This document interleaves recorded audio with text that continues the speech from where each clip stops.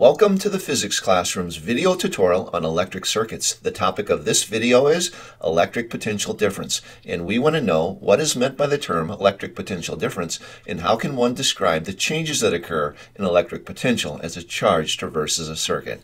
I'm Mr. H. Let's get started. In a previous video, this one, I discussed the concept of electric potential. I've left a link to the video in the description section of this one if you need to review it. Electric potential is a location-dependent quantity that describes the amount of electric potential energy stored in an electric field in a manner that is independent of the quantity of charge.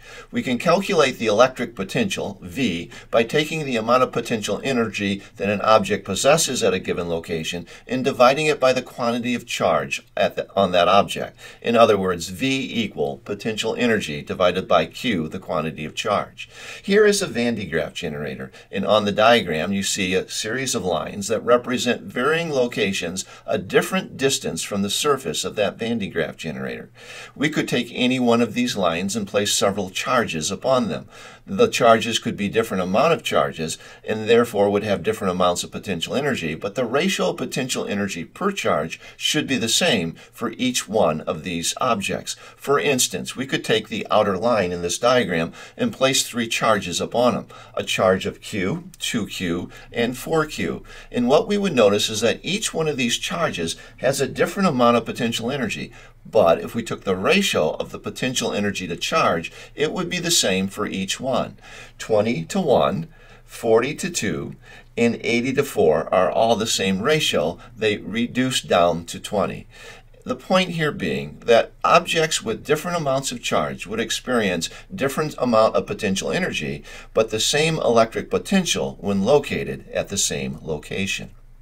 Let's consider the movement of a positive test charge from location A to location B. Since this movement of the positive test charge is in the direction that goes against the electric field, we know that work must be done by an external force in order to move the test charge from A to B. This means that there would be a gain in potential energy of the test charge in moving from A to B. In fact, the work is equal to this change in potential energy, the PE at B minus the PE at A. Now, since electric potential is equal to the amount of potential energy per charge, we can say that this change in potential energy also results in a change in electric potential. There's a difference in electric potential between location B and location A, and that difference in the electric potential, or delta V, is equal to the VB minus the VA. And since VB is equal to the potential energy at B per charge, we can substitute that expression into this equation and do the same for location A. What we have is that delta V is equal to the difference in electric potential between A and B all over Q, the quantity of charge. Now, according to the first equation, the change in potential energy is simply equal to the work. So we can say that the delta V, or difference in electric potential, is equal to the work done upon the charge in moving it from location A to B per the quantity of charge on that test charge. In other words, the delta V is equal to a unit of energy, either delta PE or work, divided by a unit of charge. Now let's consider the changes that occur in electric potential as a positive test charge moves through an electric circuit. Let's begin the discussion with the movement of the positive test charge through the battery from the negative terminal to the positive terminal. This movement is against the direction of the electric field, and as such, work must be done by the battery on the positive test charge to move it from the negative to the positive terminal. This causes that positive test charge to gain electrical potential energy and electric potential such that the location of highest electric potential is at the positive terminal. Once at the positive terminal, that positive test charge would move through the wires, the light bulb, and the other wire back to the negative terminal. This movement is in the direction of the electric field, and as such, the positive test charge would lose electrical potential energy as it traverses the external circuit. By the time it gets back to the negative terminal, it has the lowest amount of electrical potential energy and electric potential, so the negative terminal is the location of the lowest potential within an electric circuit.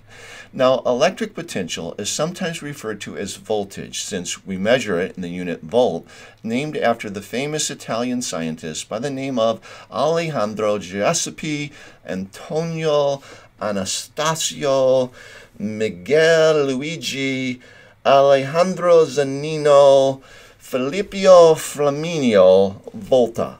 and I bet his friends probably just called him Alex for short.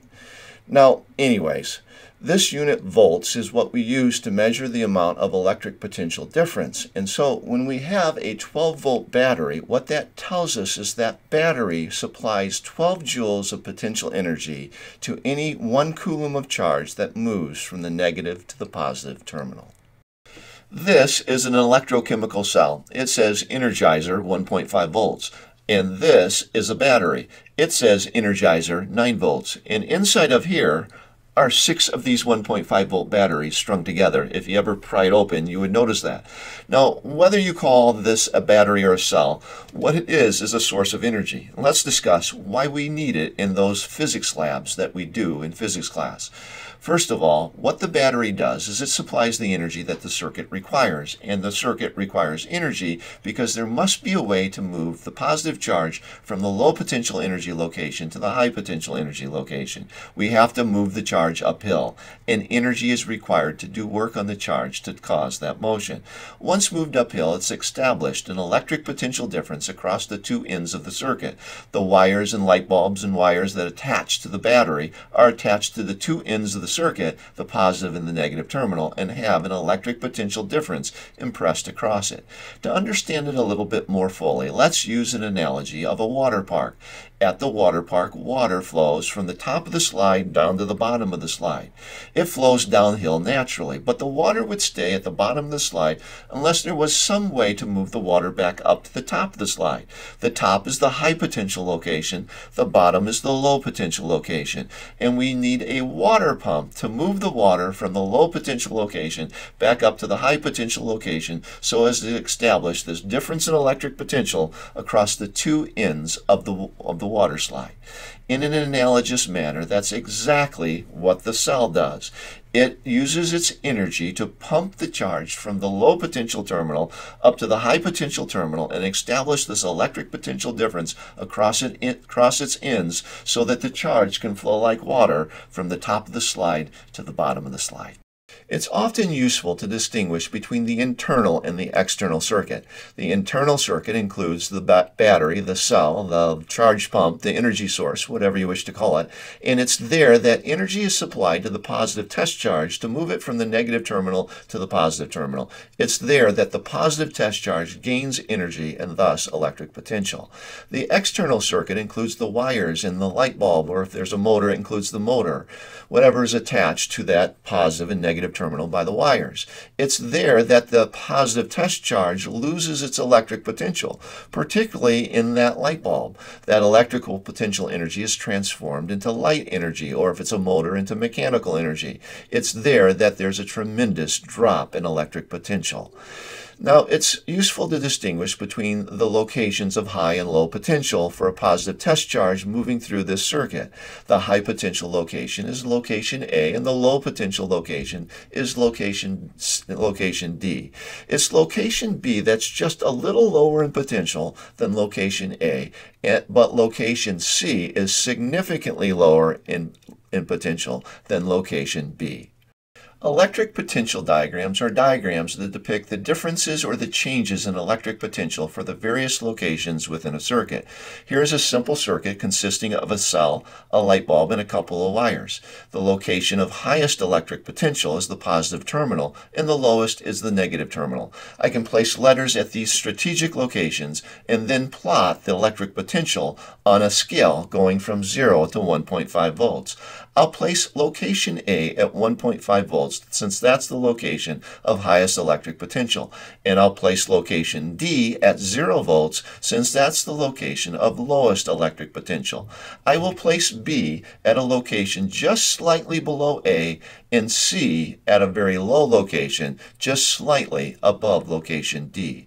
This is an electric potential diagram, and what it shows us is that there's a voltage gain as positive test charge moves through the battery from location D to location A, and there's a large voltage drop as positive test charge moves through the light bulb and its electric potential energy is converted to light energy and thermal energy. Here is a more complex circuit consisting of 2 bulbs and a 6-volt battery. Because it's a 6-volt battery, when I do my electric potential diagram, I'll use the scale with 0 volts as the lowest electric potential for location F, and 6 volts being the highest electric potential for the positive terminal, location A. And as I construct my diagram, I'm going to show 2 significant drops. The drop in electric potential for charge passing from location B to location C, and for charge passing from location D to location E. My resulting diagram will look like this. What we see here are there are 2 voltage drops for the light bulbs and 1 voltage gain for charge passing through the battery. It's at this time in every video that I like to help you out with an action plan, a series of next steps for making the learning stick. But before I help you out, could I ask you to help us out by giving us a like, subscribing to the channel, or leaving a question or comment in the comment section below. Now for your action plan. Here are 3 resources that you'll see on our website. I've left links to each in the description section of this video. You have a Minds on Physics mission, always a great workout, a concept builder, and a tutorial page. Any one of these could help make the learning stick.